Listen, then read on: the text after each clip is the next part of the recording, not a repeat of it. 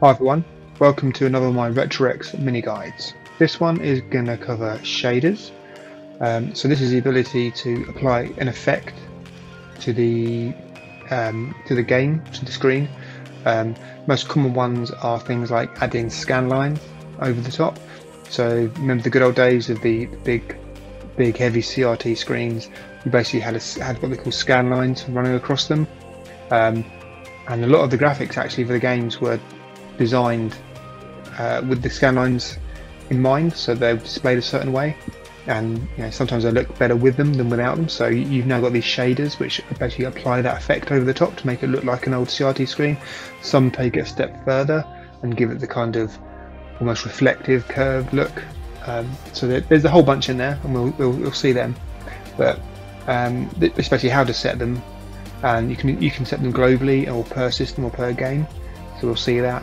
And then also a more recent feature that was added, which is pretty cool, is the fact that you can dynamically, on the fly, change a shader while you're in game.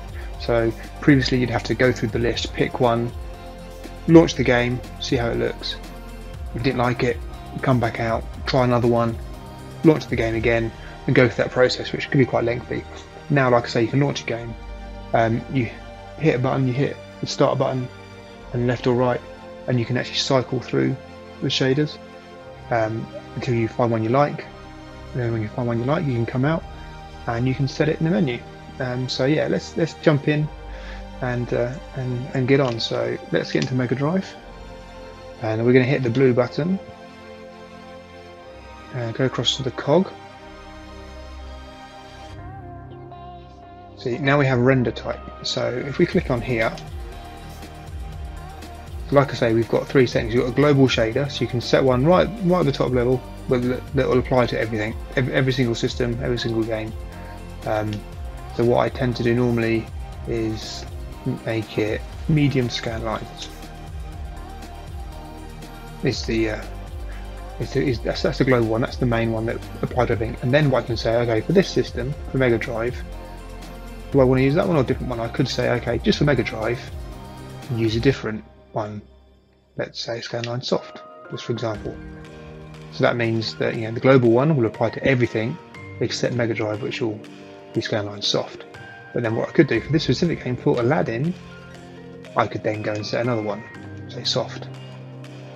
But so it all depends on how you want to do it. So what I'll do for now is just put that back to default, and I'll put this system back to default. It basically means the medium scan lines will apply to everything, but like I say, we'll go in and you can actually change it on the fly. So what I'll do now is launch Aladdin. So now what we should see, so you can see now you've got these slight grey lines going across, so they're to represent the scan lines you get on a CRT. And you can kind of see what I mean, that the graphics are designed to take those into account. Some people think they look better, so that's kind of, you can see there, that's how it looks now with the scan lines on. So like I say, if you hold down the start key and then cycle left or right, so you can see at the bottom then yellow there, you've got scan lines medium, scan lines strong. So it's definitely a bit stronger there. TV composite, S video, high quality ×2. So like I say, you can pretty much go through these, just keeping start held down. You see that one, that kind of the AA one kind of softens everything. Like I say, they've all got weird names, but like I say, scroll through and you've got a whole bunch, and you just go through until you find one. See, this is a good one, this one I mentioned, where it, let's go off it and back onto it again. You can see where it actually curves the screen slightly. It's got scan lines, but it's also curved it, so it almost gives you the effect of playing on a TV. And then of course, if I come back out, get the two buttons together, quit. And now what you'll notice is anything you do in there isn't saved. So if we go back down to the render type, you'll notice that it's still all set to default. It hasn't changed. So if you're doing it in a game and scrolling through, it just lets you play with them. And if you find one you like, just make a note of the name. So then, okay, I liked that round one. Gives it the curved. So I'll go down and find that one, which was the Geome one. So now this game is going to use Geome. So go back in. So now if I launch it,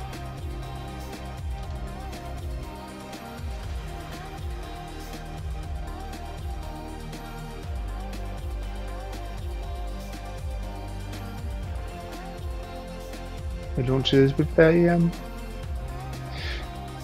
with that shader pre-applied, and that's it. That is shaders in a nutshell. It's easy, but it's such a powerful feature. Being able to apply that to the view. It's again, like I said, these are shaders that are used in multiple emulators, but the fact that you've now got it embedded into RetroX and you hit a key to do it is so good. Like I say, when you launch it, you do get a reminder. You can see here different shortcut keys that do certain things. So off the start select brings up the menu so I can exit, but holding start and pressing left to right is what changes the shader. It cycles left to right through the list. I think I mentioned well in a previous video about the save states, where you could pause and you could load or save. You can also hit start and L2 or R2 to load and save if you want to do it quick. Just another little tip there. Like I say, that message I always have come up. But if it annoys you, if you don't want that, while I'm here, I'll just quickly show you how to turn that off. So you go to the main menu, and if I can, no, not that one. Where was it? On the manage system saying maybe. No. Definitely under display settings.